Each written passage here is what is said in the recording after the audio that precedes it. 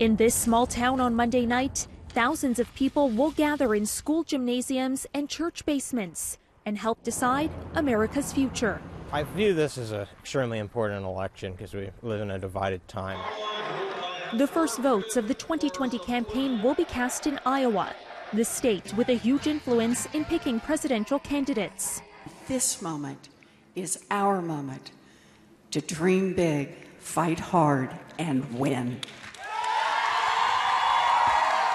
The Iowa caucuses open the fight to be the last Democrat standing. But with no clear frontrunner, the top presidential hopefuls are sprinting to the finish line. For that, they must connect with voters and convince them to turn up in high numbers. Turnout is paramount for the caucuses.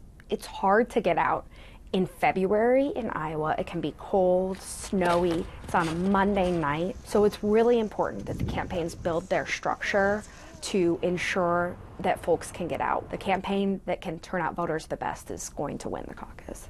That's just the fact. If it is a low turnout election, Trump will win.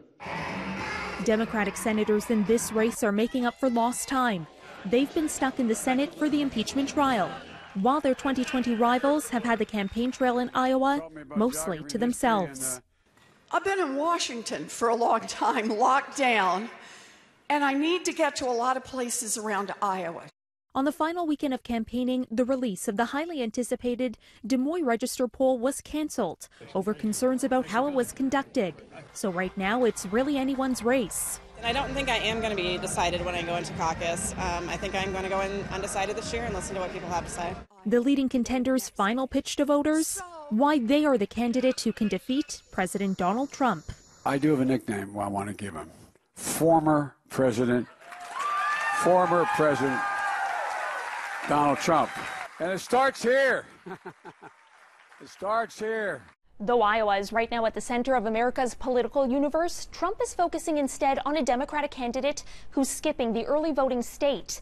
Trump using his Super Bowl pregame interview with Fox's Sean Hannity to make this claim about Michael Bloomberg.